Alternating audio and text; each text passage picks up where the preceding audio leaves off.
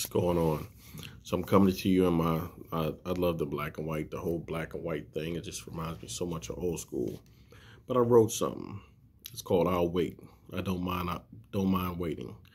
And here's a story about on one occasion while he was eating, Jesus Christ, eating with them, he gave them a command. Do not leave Jerusalem, but wait for the gift for the Father has promised, which you have heard me speak about in Acts 1:4. It's also in Luke 24, verse 49. I am sending you what the Father has promised, but wait until the city until you have been clothed with the Spirit, Holy Spirit, who fills you with the power from heaven.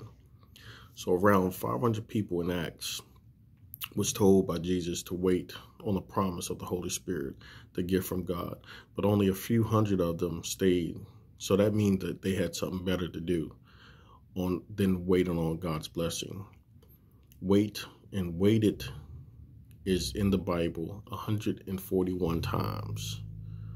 Lamentations 3 verse 25, the Lord is good to those who wait for him, to the soul who seeks him.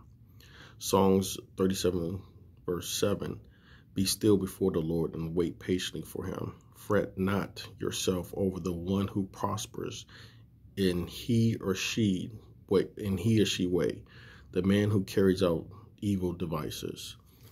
So God is telling us the key to the blessings that we seek is wait, patience. And I think that if we understand that, just because our neighbor or our friend or our family is living a good life and they're not a believer, that they're happy. No, that's not true. You can't look at celebrities and think that because they have what you want, that they're happy.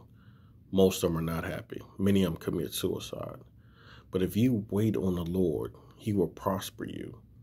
The Bible says, seek ye the kingdom of God and all will be given to you.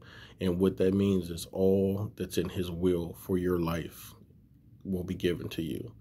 Because remember, everything that God gives you has to have a purpose to glorify him.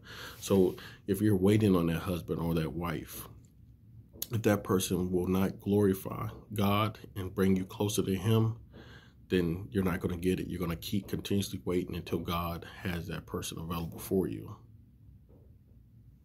You guys have a good one.